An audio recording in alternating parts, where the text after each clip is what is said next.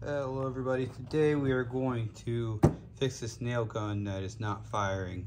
This is a Porter Cable FN250C 16 gauge finish nailer, and the last time I was using it, it started, a second here, doing this. And you can feel the air coming out of the trigger, which you should never do. So what we're going to do today is replace the trigger assembly. I got a new one off of Amazon. I think it was like 12 bucks. And so we're going to go through the steps on how to replace this piece. This piece is the one that goes up in here and allows the air out. So first thing you want to do is disconnect your air supply. I never work on these things with the air connected. And now that that's in, we're going to that's off, we're going to take out these two pins and then this one right here. All right, so our first step is to take out these pins that are right here. And so to do that, you can use a nail punch, you can use a small nail.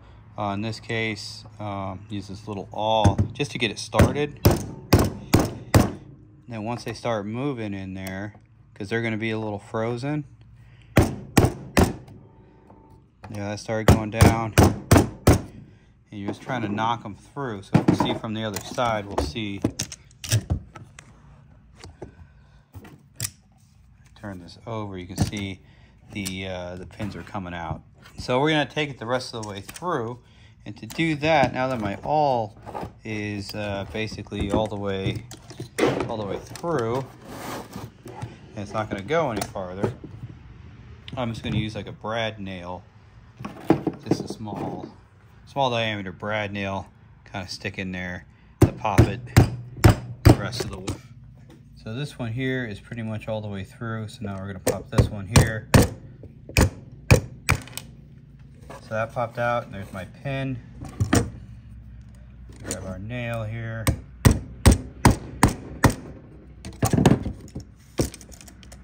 And we're all the way through on that one. So we'll take our two pins, put those off to the side where we won't lose them. So now we got this guy here. So this is like a little cap that goes on there. You want to make sure you're on the side with the cap. The other side is nice and smooth. As you can see here, it's nice and smooth. This side, it has a little dimple on it. And we're just going to take our awl and center it on there and give it a good pop. And that came right off. You see here's that washer. We want to keep that little retainer clip. And if it gets stuck on there like mine just did, just take a pair of pliers and you can pop it. And take that, put it off to the side, the other side. So now with this trigger assembly, that just kind of pulls out. You see I just did.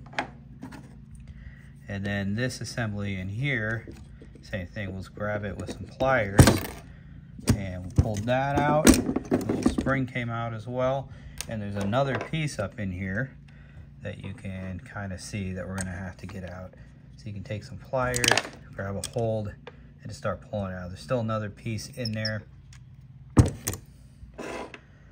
But all the pieces are coming out fairly easy, just in chunks. So I'm gonna get some longer pliers here and pull that out. Grab this bolt that I have here, fits in there. You can kind of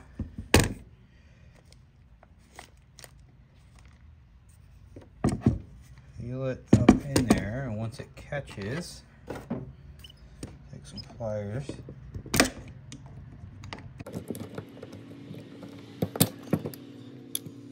It's kind of deep in there.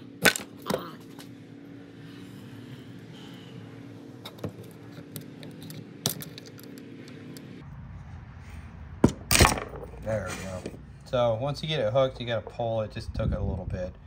So right here is the old trigger assembly. And you never know, this might be a small crack or a break in one of these washers. I did debate just taking it apart and trying to replace those washers, and then I figured it's $12 a part, so I'm just gonna go ahead and replace it. So here's the new one, and we're just gonna put that up. This little trigger guy here goes in the back. There are some grooves in there. You can kind of see where you know that this has to fit in there. So I was gonna take that and just kind of press it in there. So now we're in. That's where the trigger goes. So our first two, we'll put these pins back in. So we're gonna first put the pins back in, and these were a long one here, short one there. And if you look in there, make sure you're free all the way down, so you don't want to be hitting anything. And then we're gonna just lightly tap it in, because if it doesn't go, you don't want to force it.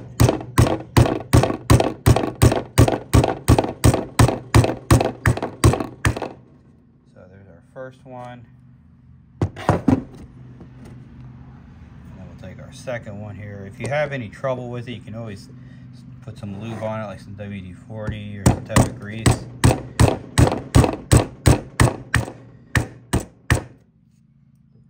So with that in, I'm just gonna put them in just a little bit more.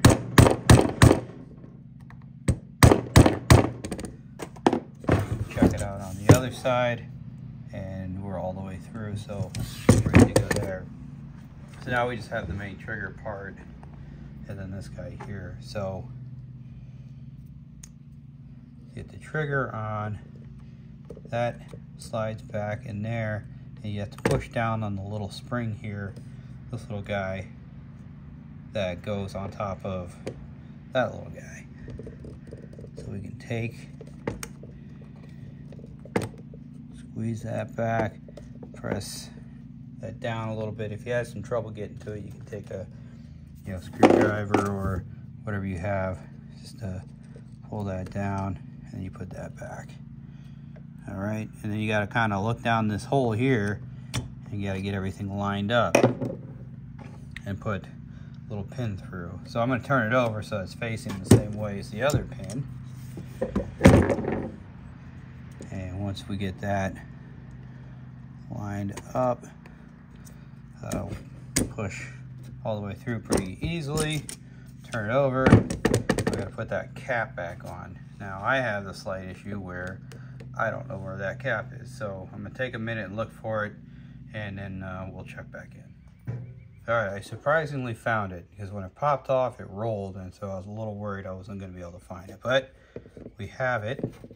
So I'm gonna hold it from this side, and then you can kind of push and press it on. So it's kind of rubbery, so you can do it by hand. You don't have to have anything. So that's on. The trigger's working. So moment of truth here is we're going to hook the air back up and see if it works. All right, so our air is in. Let's see if we get a nail. And our nail gun is back working. Nail went through the board.